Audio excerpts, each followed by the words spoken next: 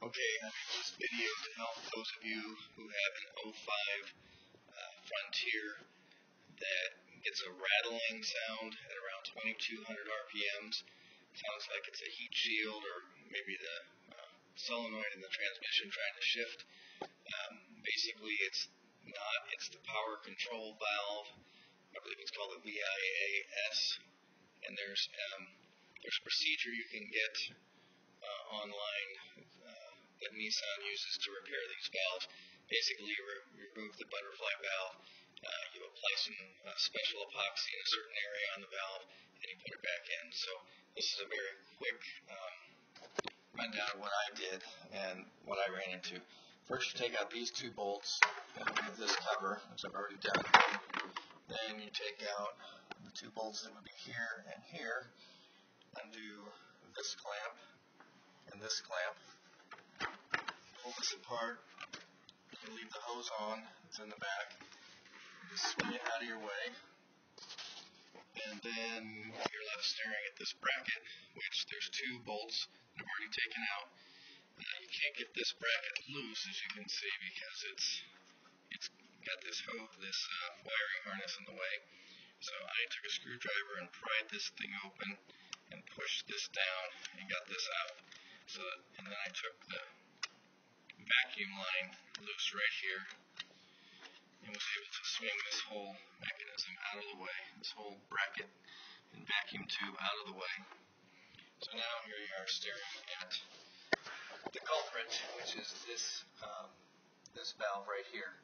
And the instructions say you take out the 4 bolts. Well, these are Torx bolts, and there's 1, 2, 3, and another one.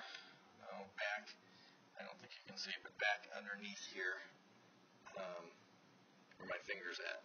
But you can't get to that back valve without taking these 2 front valves out, or I'm sorry, bolts out. Now, when you take these 2 bolts out, you think that this assembly might come loose, but it's still connected. So you're only taking those 2 out so that you can pivot this over to get to that last bolt.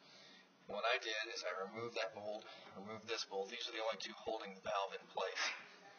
Then what I've done is put these 2 bolts back in so that I could pull this whole assembly out. It's got an O-ring around it, so it does pull out kind of hard. I ended up prying on one side with a screwdriver, then the other side, and got that valve out. And then once you pull that loose, it's going to get hung up, and you're going to wonder why. And it's because the butterfly valve is perpendicular at that point. I took a screwdriver and pushed the valve down, and then was able to remove it.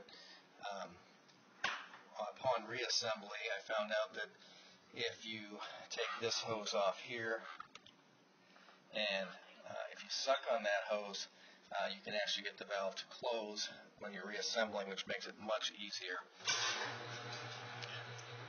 Unfortunately, I've already put it back together, but I just want to tell you some of the problems I ran into when I did it that maybe could head off for you. Basically, the butterfly stays closed. Getting to that bolt, you really have to reposition this vacuum assembly out of the way so you can get to that back bolt. And then you want to put these back in because you don't want to pull on this part, or else you'll destroy the valve. So once those are back in, you can pull the whole valve assembly out. And the reverse is true. Now like I said, there's pictures on the internet where you can actually see where to put the epoxy and what type of epoxy to use. But I did find out, as I said, upon reassembly, that butterfly valve's a real pain in the butt, and you've got wet epoxy, and you're nervous because you're trying to get it in the groove, and you won't have a problem if you take this hose, leave it connected to the valve, but suck on this end until that valve closes all the way where it's horizontal. Then you can push the whole assembly back in, get it in the groove correctly without the valve pushing it off. I hope that helps you. Thanks. Bye.